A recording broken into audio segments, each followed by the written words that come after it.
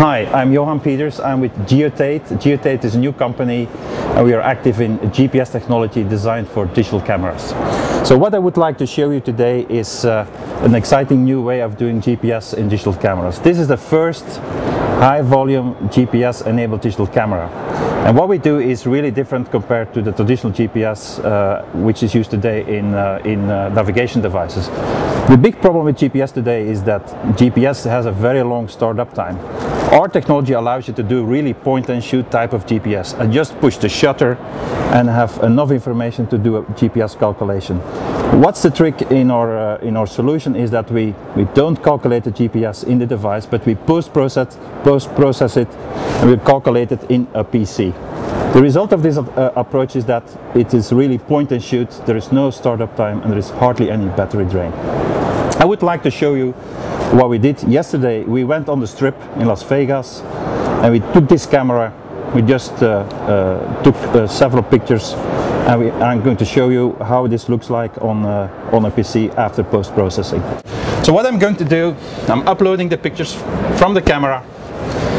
So I'm uploading them in the application, and what you will see is that at the same time we're going to start calculating the GPS coordinates of these pictures. This is happening on this PC and it's not happening in the camera. So this will take a few seconds. He is calculating the position of the first picture and you will see the positions popping up on this map. I'm going to zoom in and you will see that every single picture will be displayed on this map. We're using Microsoft Virtual Earth. Of course we can also use Google Earth. We can upload to Flickr or any online photo application. What does it bring for the user? For instance, I can click on any picture. So here this is a fountain in front of the Caesar's Palace in Las Vegas. The interesting thing is also that at the same time we're pulling information about this location and showing it here in these applications. For instance, this is the Las Vegas Boulevard and Bracken Road in Nevada. And that's also automatically geotagged in the EXIF format of this picture. So if I click on the picture, so this picture is shown here. I can take another one. Clicking on this picture shows me the location on the map. I can zoom in.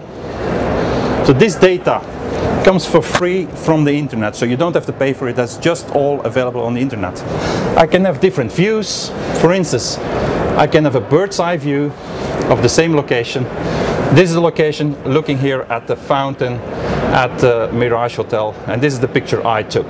Now if I want to have more information about this picture, I can just click on the picture, detailed information, and it's pulling up information from the internet. So we are in front of the Mirage Hotel, and in addition I get more information about all the other hotels in the neighborhood, and they are shown here on another map. This is all available for free on the internet. In addition, I can start pulling up more information about this location, clicking here on the Mirage. Okay, let me do that again. From the internet I get another picture from the Mirage and I get the explanation about the hotel. Mirage is a 3044 room hotel, and I can also go to Wikipedia. This shows you what can be done if pictures are geotagged with GPS using this new GPS technology. Okay, we have just explained what we're doing with GPS embedded in point and shoot cameras. Of course we also have the existing cameras with hot shoes, and we have developed, or in the process of developing, this hot shoe GPS unit. It is the same principle. There is no startup time, there is hardly any battery drain. This device has a hot shoe connector. It has a GPS receiver. There is no switch to switch it on or off. It's completely automatic. So what I do, I just take any standard hot shoe enabled camera, I plug on the device on that camera, and the moment I'm pushing the shutter to take a picture, the GPS is enabled, it's waking up and it's taking the GPS data which we store in the memory in this device.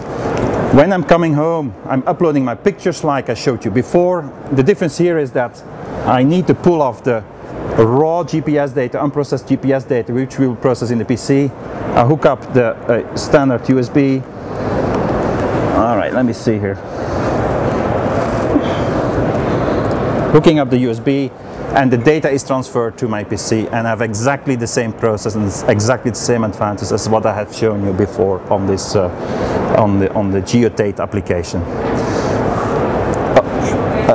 This device we expect to come in the market by the second half of this year for a suggested retail price somewhere in the range of $39.